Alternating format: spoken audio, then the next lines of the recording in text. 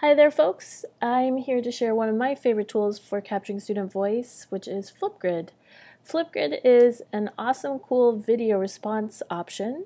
You pose your question and then individuals are able to record their answers and they're limited to 1 minute and 30 seconds.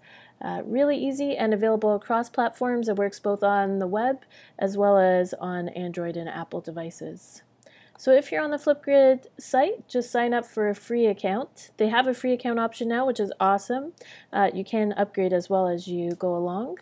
And once you're in the dashboard, you're going to see that you have your grids. A free account lets you have one grid. You can always upgrade to have several grids. And then within that grid, you can have as many topics or conversations as you want. Now you can share the whole grid if it was a novel study you're exploring or even an area of math that you want to capture their thinking of. For this one, we're just getting ready for a book chat. You can see I have 2 questions. If you want to add a new one, just click on the plus sign and you see you can quickly add in your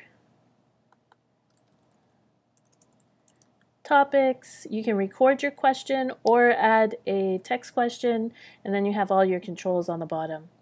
Once your question has been set up, you can click on your question and you're going to see here you have a code. That code is how students would join your question from online or with the app. They don't require an account with Flipgrid to actually respond. So if we go to our introductions here, I'm going to go to the topic so I see the full grid just like the kids would, and I can just click on that green plus sign to add my response. I see that the question is there on, and I can't get this to work. There we go. The question's on the side. So I have that there as I'm chatting, and it's going to count down for me as we're recording so I know when my time's going to run out.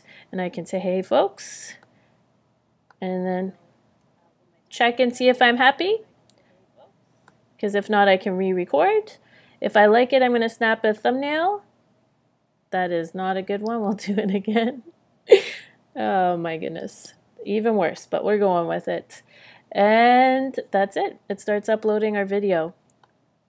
The really nice thing I like that they've added is that the email address now is optional. So really for our K-8 friends, a lot easier for us to have them access the resource. Submit my video, and that's it. It's part of my collection there. And that's Flipgrid in a few minutes.